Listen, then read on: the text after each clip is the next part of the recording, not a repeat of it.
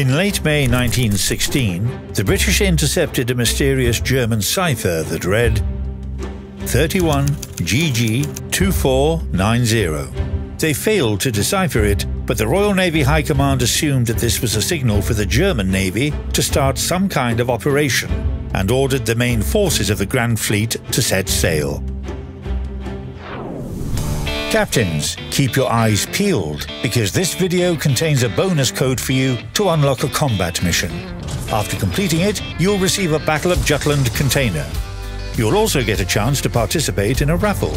The prize is Battleship Agincourt, with a 6 skill point commander, port slot, and Jutland veteran camouflage. All this will go to one of our channel subscribers who hits the like button under the video and states the exact date and year of the Battle of Jutland. Make sure that the comment with your answer includes your in-game nickname and the server you play on. Good luck in battle, captains! Now, let's return to the story about the Battle of Jutland.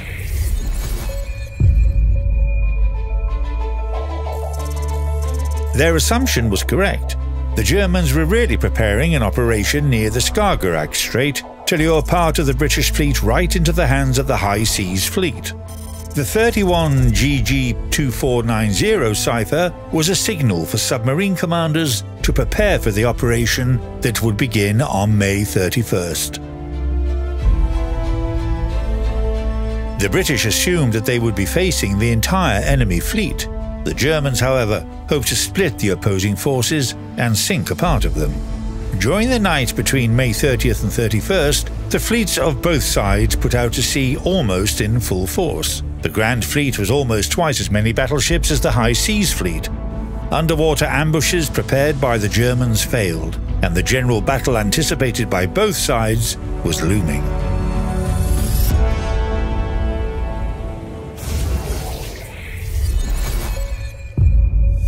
If it hadn't been for Danish steamer NJ Fjord, which happened to be sailing between the British and German forces, the opponents could easily have missed each other and met much later. It's hard to imagine how the battle might have gone in that situation.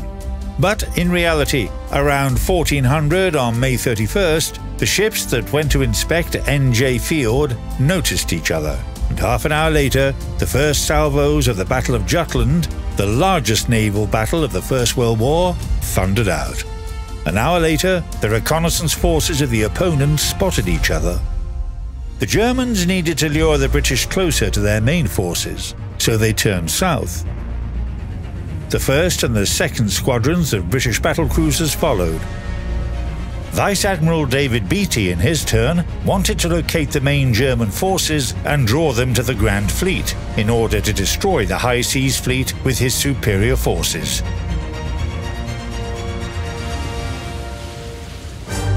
The Germans opened fire first, at 1548, when the distance between the opponents had narrowed to 14 kilometers. The British ships were clearly visible against the bright sky, while the Germans were substantially disguised by the darkness of the eastern part of the horizon.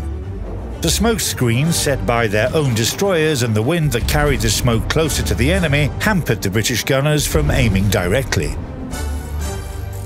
The following German battlecruisers took part in the first clash: Lutzow, Derfflinger, Seydlitz, Moltke, and von der Tann.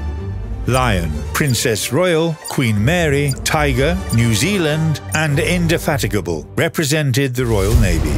During the skirmish, Moltke temporarily disabled 2 of Tiger's turrets. At 1600, a shell from Lutzow set one of Lion's turrets on fire.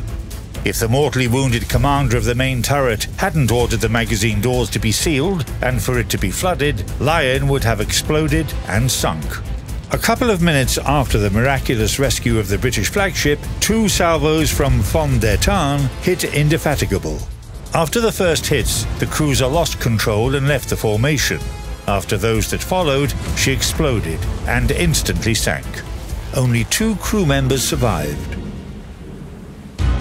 Thus, the Germans managed to equalize the odds, 5 versus 5. But at that moment, the 5th Squadron of the latest British battleships engaged in the battle.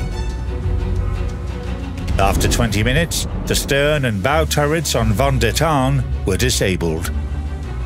If the two rearmost German battlecruisers hadn't been constantly zigzagging, it's quite possible that the 4 British battleships equipped with 381mm guns could have quickly sunk them. Meanwhile, Derflinger and Seydlitz aimed true at Queen Mary and fired several salvos in succession. That last one caused an explosion in the powder magazines. The British cruiser was split in half and quickly sank. The escorting destroyers were only able to rescue 8 crew members. "There seems to be something wrong with our bloody ships today," said Vice Admiral Beatty quietly, holding his binoculars. At the same time, destroyers entered the battle between battle cruisers, but torpedo attacks proved to be ineffective. The main forces of the German fleet arrived at the scene of the battle, and the British ships turned north, luring the enemy closer to the main forces of the Grand Fleet. It would be interesting to see what might have happened in the battle between battle cruisers if the main forces of both parties hadn't intervened. Let's recreate the battle between British and German battlecruisers in World of Warships. We'll replace the ships that are missing in our game with their sister ships and analogues. Let's create 2 battle situations. The first one is the shootout at 1550. The second one is the fire adjustment at 1600. Given some in-game conventions, we somewhat reduce the distance between the opponents during the battle. In this reconstruction, we'll try to figure out which of the parties was closest to winning. The ships are in formation and battle ready. We won't use any consumables. All participants are firing only armor-piercing shells. 2 minutes after the first salvo, the Germans lose Moltke. 1 minute later, the second ship heads back to port, followed by the third and fourth ships. As a result, Derflinger, which avoided the British shells according to the historical report, remains as 1 ship against 6, rather battered but quite combat-ready opponents in our reconstruction. It's not difficult to guess the fate of the German battlecruiser under the circumstances. However, she fought bravely and managed to sink Princess Royal. In the second reconstruction, the battlecruiser commanders are given new instructions. The firing priorities will now correspond to those in the Battle of Jutland at 1600. The Germans lose Moltke a mere 2 minutes after the start of battle. Another 2 minutes later, the British see Princess Royal and Lion go down. However, right before she disappears beneath the waves, Princess Royal fires her last salvo, sending Derflinger to the bottom. Next, von der Tarn sinks Indefatigable. Both sides are left with 3 ships. Seydlitz and Queen Mary go down almost simultaneously. Lutzow and von der Tarn focus their fire on Tiger. By joining forces, the British sink von der Tarn, the Germans manage to sink Tiger.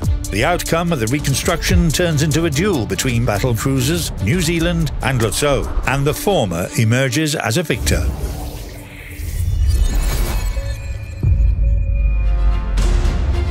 Let's summarize everything.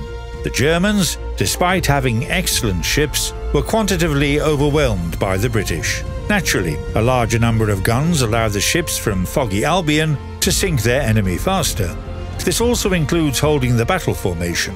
Both squadrons were an easy target for each other. If the ship commanders were able to actively maneuver, the results could be even more unpredictable. But only in our game. In real life, as we already know, everything was quite different. There have been many great battles in the history of the world fleet. It's quite interesting to study them in detail, and it's even more interesting to wonder, what if? You'll definitely hear this question again in our next episodes of the show. See you soon, Captains.